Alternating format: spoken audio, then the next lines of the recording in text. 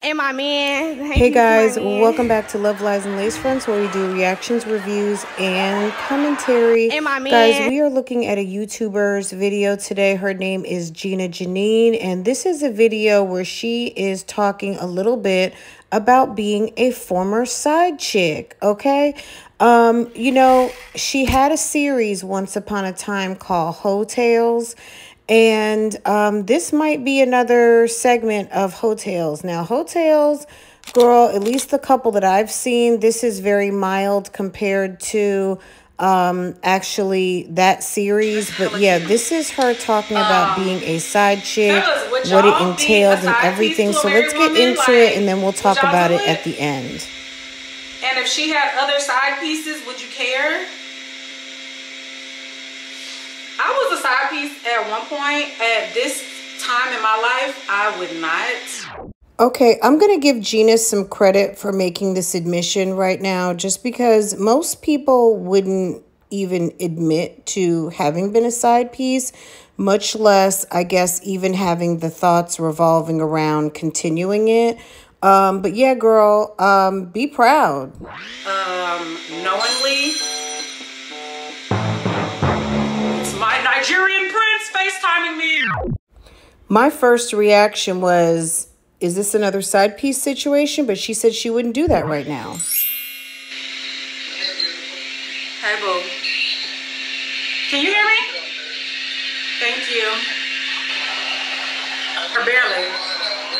And my man.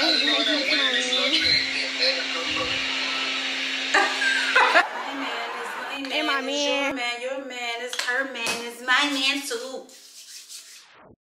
I'm just going to say this. Gina cannot possibly mind being talked about because she don't seem like she cares. Okay, what was I talking about? Oh, the podcast before we got interrupted. I said, oh, I have only dated a married man knowingly one time in my life. I was about to say twice. Now, I just watched an episode of Hotels, one of her story times when she talked about hoish things she'd done. And she talked about a time when she was kind of lusting after and almost cheated with a friend's husband that she used to date once upon a time. So I don't know if that guy is included in that or what. I mean, girl. Excuse me. The second time, ooh, excuse me, Lord. The second time, it was unknowingly in the beginning, and then it wound up coming out, and it's like, yeah, oh, I'm already in, and he's doing all this for me. The first time that I knew it knowingly, child, when I tell you I was a kid, I wasn't a kid. I was a grown adult, but I was 21. Some of her side chicking sounds like it was more on a gold digger side. Like, he's doing stuff for me. He's paying for my lifestyle. He's paying bills. He's doing things for me.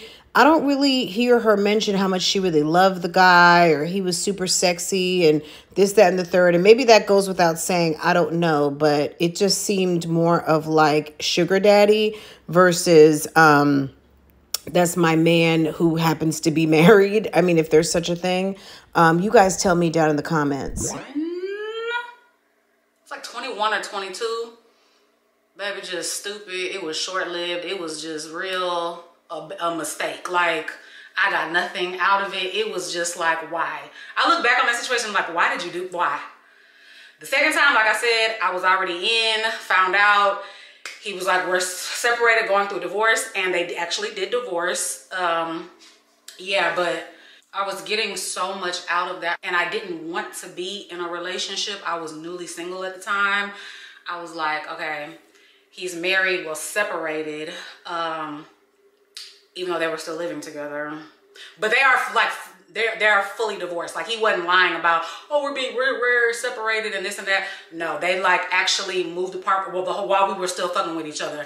Moved into different places. He gave her the house. He got his apartment and all that. But anyways, the way I justified that was because he was paying for my entire life. I didn't have to pay for anything. Look, none of it's right, because you shouldn't date a married man. A married man shouldn't be dating you. But all of that being said, karma, that's another thing. So that's number one and number two. Number three, girl, I would hate it for you that at this big age of 41, you bump your head and really fall in love and get married and find out that your man has a mistress, or sugar baby or whatever you want to call it. You will be devastated. So, especially as the wife. So stuff can come back to haunt you. But that being said, interesting, right? No way that I condone it at all, because I don't. I think it's absolutely wrong. But people who don't have respect for marriage, I mean, it's gonna come to bite you back at a certain point. Woke up, looked at my phone, there was a Cash App. Anytime, oh, I'm going out to eat with the kids, Cash App. Here's this. Oh, I'm sending you this. I'm sending you this. Oh, send me your list of sacks that's in your cart. What's your rent? Like, my rent was paid up for an entire year in advance. Anything I wanted was paid for, everything. Like, so I was like, yeah, you know, so, but at this point in my life, no, that is not, no. I want a man who is completely single, even though I am not looking for a relationship at all. I'm just going to say this, again, in the kind of over 40 mature sector of men who are available. This, you know, Gina's living her life and she can do what she wants. You know, I'm giving my opinion, but I don't care enough to really judge. At the end of the day, this lady needs to do whatever she feels comfortable doing. But the bottom line is that a man who is decent and somebody who you would want to be in a relationship and you would want to wife you up, if he sees hotels and all this stuff that you've had going on and knows how you have operated in the past, is going to be a clear indicator of how he's going to handle you. And some of this stuff, for you to meet a decent man, would need to go away. But certainly I'm not telling sis how to do anything in terms of how to manage her channel and her content or any of that. But a decent man who's out here is not really going to want to wife up hotels, or the expression turn a hoe to a housewife. So at the end of the day, whatever sis is doing now and not doing, that will be a predictor of how the man is going to handle you. Okay? If it happens, it happens. Y'all know that's my motto. If it happens, it happens. But I'm not looking for a relationship at all. So, yeah. Even men, if you're married, separated, got a fresh baby, a baby on the way, I don't want no parts of you. I don't want you. I don't want you. I don't want you. I don't want you. Okay? Go around yonder. Comment down below if you believe that. I don't know. I'm going to say I think Gina has flexible rules, and I don't know if I really believe that. You comment down below and let me know what you think.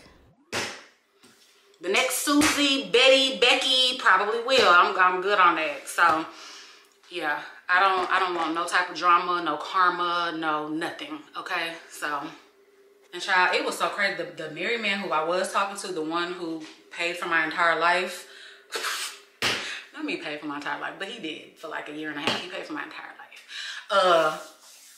It was so crazy. Like, me and him would talk on the phone all day long from the time. Look, I'm just going to say this one last time. There's nothing to be ashamed of. If you do whatever you do and you're not ashamed, no problem. But at the end of the day, you can't expect people to not hold you accountable or make judgments based on your past decisions. If you're good with it, you're good with it. But you have no control over your karma. Whatever you put out, it may or may not come back to you in whatever way it may or may not come back as. And that's it, and that's all. So those are just things that we have to think about when our footprint is out here on fuck shit that we've done at any point in our lives, right? Because anything can come back.